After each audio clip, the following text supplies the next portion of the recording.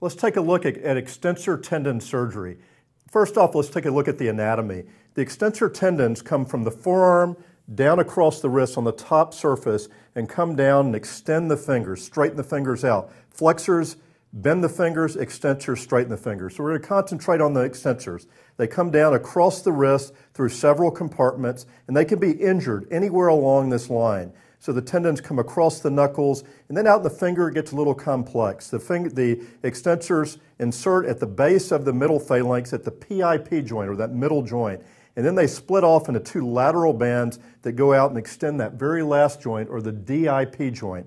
And the key is with the extensor mechanism in the finger is it extends those two joints simultaneously. So any injury, whether it's a laceration or a tendon rupture, that can affect that synchronization between those two tendons and cause certain deformities. So let's take a look now at the mechanisms of injury. Kobe Bryant dunking the ball, jamming fingers, volleyball players, basketball players that grab balls in their hand, can jam the fingers. And then there's simple injuries that can cause torn tendons, such as just simply with a mallet finger, that we'll see in a minute, can just simply tucking the sheet under your bed can just abruptly bend the joint in a different position, causing these very fine tendons to tear away from the bone, causing deformities. So let's take a look at actually some of the injuries.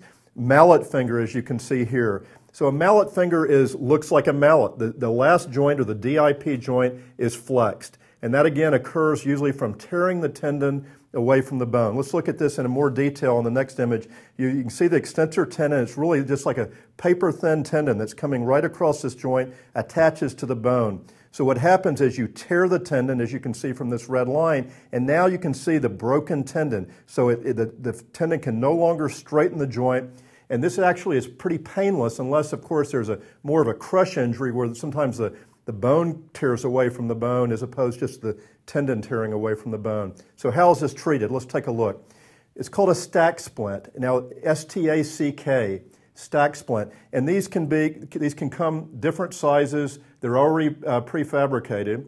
And we usually send you to a therapist and they'll put these on. And sometimes they'll make more of a custom one that's lower profile. And when the key is we want to hold that joint slightly hyperextended so the tendon has a chance to heal back to the bone. So as you can see here, the splint is in place. It takes about 6 to 8 weeks in place. And if it comes off at any point during that healing period, you got to start all over. But this can be effective up to several months from the time of the injury. But the sooner you get the splint on, the sooner the healing period. So let's take a look now at the next deformity called a Boutonniere deformity. So at the PIP joint, the middle joint now, the tendon becomes torn and forms this Boutonniere deformity. Flexion at the PIP joint and hyperextension at the DIP joint, as you can see here. So let's look a little deeper into what actually is happening.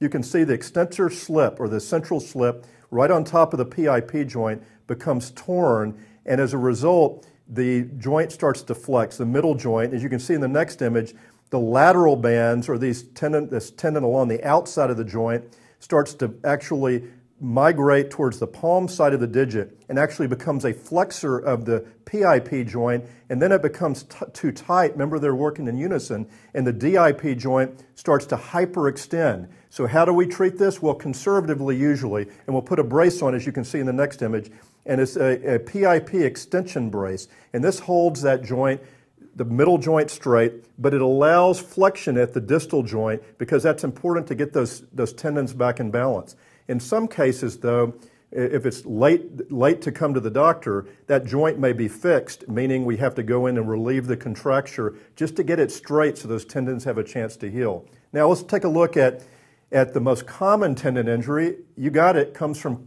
cutting, slicing, saws, anything sharp, penetrating objects that can cut the skin, can cut these little tendons. And so commonly what happens is even from cooking, most common injury is actually getting an avocado pit out of an avocado, is that it involves this awkward maneuver with the tip of the knife, and it can skewer the digit or the area of the hand or wrist causing a tendon laceration. So let's actually take a look at a tendon laceration. This gentleman had a saw injury cut across the tops of the knuckles of both at the base of the index and middle fingers. You can see here this gap. This is the white structure that I'm holding between the forceps or tweezers is the tendon laceration. You can actually see down into the knuckle joint. So what do? We put several little fine sutures in place to actually sew that back together, as you can see in the next image. Nice, tidy repair right here. We close the skin and then place the patient in a splint for several days. And at the initial postoperative evaluation, that's the time that the hardest part of rehabilitation begins. So let's take a look now at the postoperative therapy, which is one of the most critical points.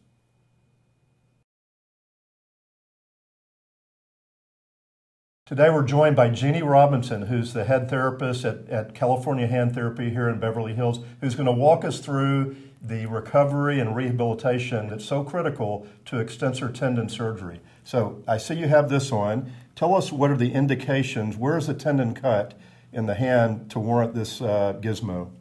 Okay, so the tendon is cut in zone 4, zone 5. Okay. This is specifically to the index finger extensor tendon. So this is made so that we can start some early active motion. So early active motion is going to help promote the tendon gliding. Okay, and so again, the zone is between roughly this strap and the knuckle here would be the zones between the wrist and the knuckle is where you would wear this. Right, exactly. Okay, and so walk us through kind of the time period that you have to, like you'll start wearing this right soon after surgery, but how long are you in this? Typically, you're going to be in the splint for about 4 weeks. Okay. So what this does is allows some graded motion. Right now, the splint is set so that we can move the index finger to about 30 degrees flexion at the MP joint. And so each week, we're going to allow the motion of that MP joint to be a little greater. So typically, this is worn for about 4 weeks. Okay. And then after 4 weeks, the patient is allowed to make a full fist, so make a full composite fist with wrist extension.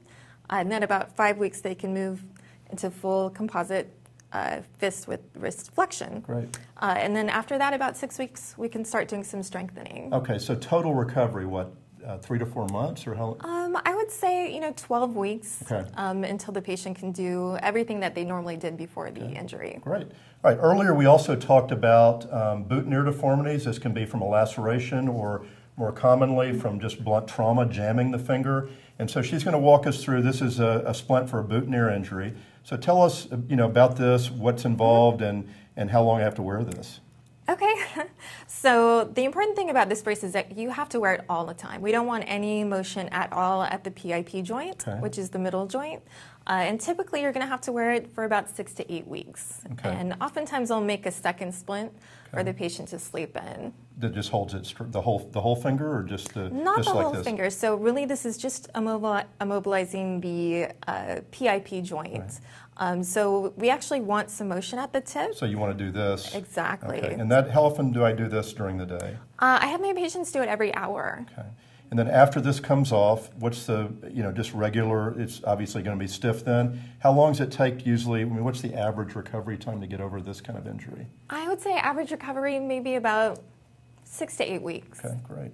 And then we have one more injury we talked about earlier. Again, usually it's not from a laceration, it can be. It's called a mallet finger, where you tear the terminal tendon out here just before the fingernail and the finger droops. This is, as we talked about earlier, there's a stack splint that we showed a picture of earlier that kind of comes in different sizes, like shoe wear. And sometimes it doesn't fit properly, and so a lot of times they'll do a custom splint because it fits better, it's lower profile. So tell me, Ben, how does this go? Is this the way it goes on? And yeah, that's perfect. And you tape it? Or? You got it. Yeah, we tape it because we really want this to stay on the finger. And because it's on such a small part of the finger, Velcro is really not going to cut it. Right, because if it comes off, it kind of starts all over again. That's true, yeah. If this comes off, if the finger bends at all, then you have to start from day one again. And how long do you leave the patient in this? Typically 6 to 8 weeks, just depending on the healing. Right. All right, this has been very helpful, and for this and many other conditions, please check out our website. All right, thank you. Okay.